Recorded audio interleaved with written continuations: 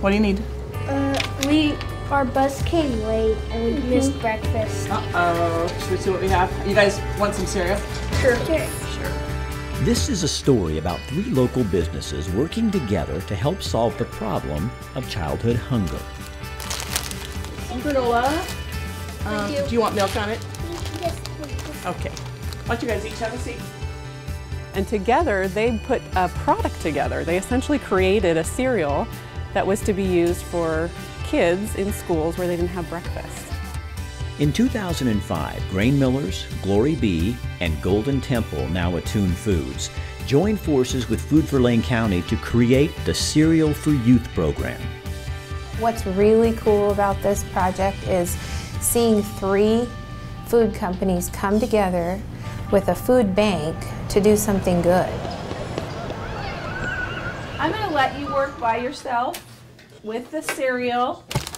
The Cereal for Youth program creates individual servings of nutritious cereal that is given to school children who need a little boost. It's available to any kids regardless of income. The original intent of the donors and the intent that we have is to help reach kids 18 and under who are in need of a snack at any time, morning, noon, or night. Grain Millers provides the grain. Attune Foods makes and packages the cereal. In the early days, Glory Bee provided the honey.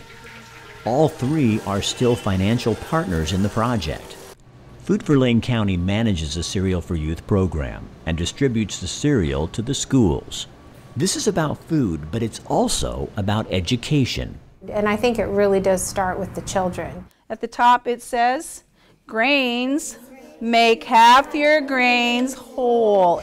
And teaching them what is healthy. Sugar, fat, salt, so choose them less often. At Mount Vernon Elementary School in Springfield, students are learning about food, nutrition, and the importance of eating right.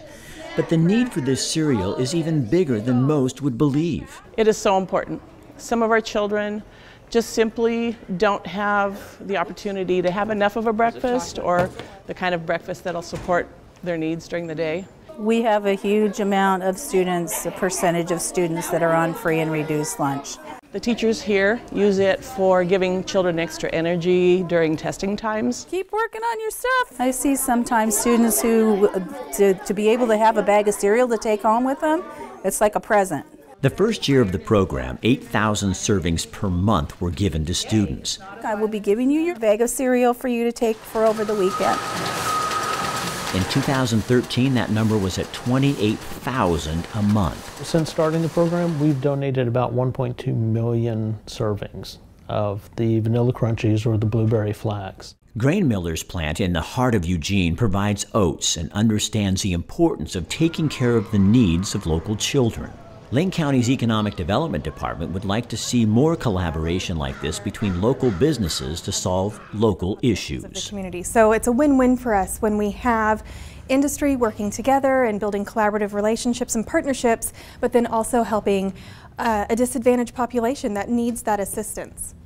These 3 companies simply create a program out of products they already produce. There's a lot of problems in this world that affect a lot of people, but they thought this is something we can do something about.